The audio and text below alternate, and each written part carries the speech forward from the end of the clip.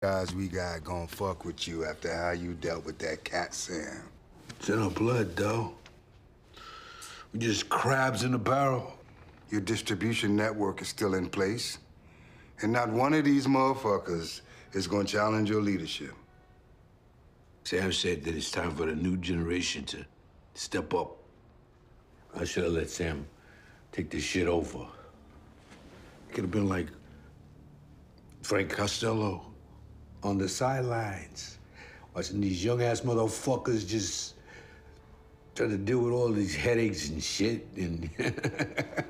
That's bullshit, and you know it. Sam would've popped you the minute that Doogie came in, and the Italians would've killed him eventually. Don't blame this on the white man. The biggest stumbling block to the progress of our race is us, ourselves.